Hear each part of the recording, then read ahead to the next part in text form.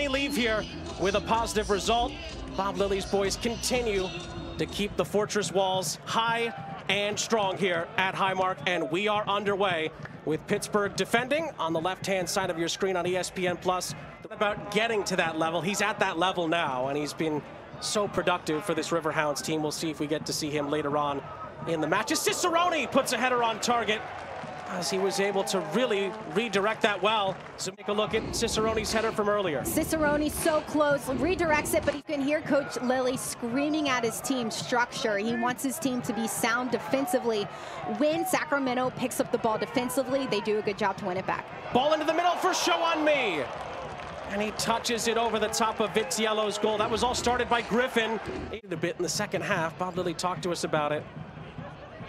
Wants more of what happened in the first half to play out here tonight. DZ Harmon gets past one.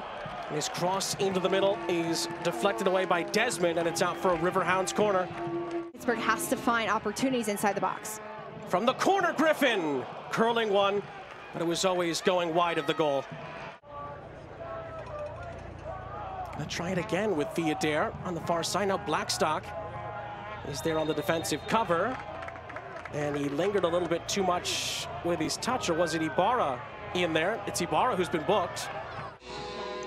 From the corner, Forbes to the near post, it's headed on and it's headed wide.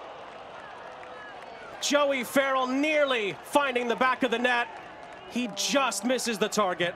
Great opportunity for the Riverhounds, laying themselves out. Watch as this ball comes inside. All it needs to do is be redirected, and it's such an awkward position for the Riverhounds.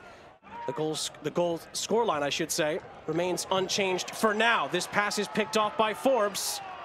Forbes sliding in. Tola, Showunmi. And it's saved rather comfortably in the end by Danny Vitiello. But not able to get his hips around it to put it on frame. No matter who comes here, even on the big nights, the not so big nights, if you will, the fans are always here. It's always a great atmosphere at Highmark, and the fans should be credited for that, as this is going to be a yellow card here for a rash challenge against Conor Donovan, the veteran here. So comfortable in playing backwards if they need to, and waiting for those outlets, making Sacramento chase. Forbes. Ball goes out wide. Etu keeps it in play, and Vitiello palms it. DZ Harmon went for the spectacular and sends it over the top. Good spot, but unfortunately it's bouncing awkwardly. Watch as Etu does a great job to continue his run as he passes that one cross, and Harmon with a late run. Watch as that initial ball, if he could have brought it down before the player comes inside, would have been able to get that one on. The Riverhounds ask so much from their forward, so in the second half they have to be a little bit more clinical, dynamic, a little bit unpredictable with their movement to open up that space for them to try and score. Ball was cleared only as far as Rivera. Another chance to recycle possession. Forbes curls it in for Dikwa. And Dikwa misses the target.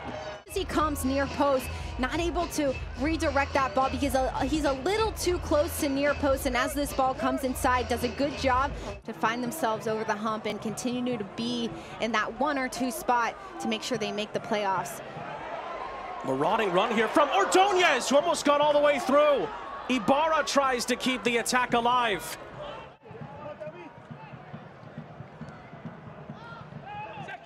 Just feels like we're a moment away from this game really being taken up a notch. Archimed, can he provide that moment? It's a brilliant ball in behind. Cicerone, great layoff. Viader misses the target.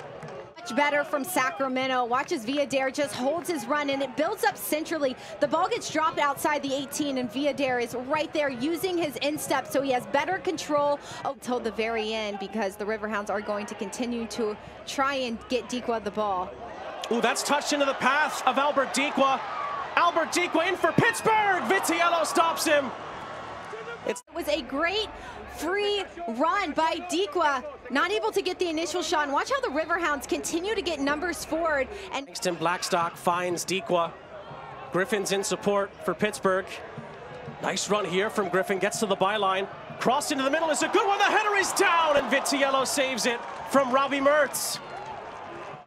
It's also where their season ended last year as well. Pittsburgh at Lynn Family Stadium, but there's still plenty of business to deal with here. That is a challenge from Dikwa. Well, with 10 minutes left, it's probably worth mentioning that in the live table, if this stays the way it is now, as Pittsburgh does win a free kick here and a yellow card is out, Kalen Radisov, he's going to present a yellow to the substitute, Johnny Fenwick. Both sides have been so organized in this game that a lot of it's going to be played inside the 18s because it's going to become part of a chess match, and that's what we've seen. However, the Riverhounds have had more opportunities in the final third. There is going to be left. We're told there might be a big chunk. Here's Biasi. Biasi sliding it through. It's back to Biasi! Parried away by Vitiello. Sosa clears. Watches this ball gets played inside by Biasi, and he just continues his run, but he makes sure that he gets on the other shoulder of this. They dropped a point in the 96th minute. Could have taken home a win, but it was a great strike for RGV. So this is where Sacramento knows they have to be clinical and locked in defensively. Keko that time, not as composed, gives away a free kick to Luke Biasi.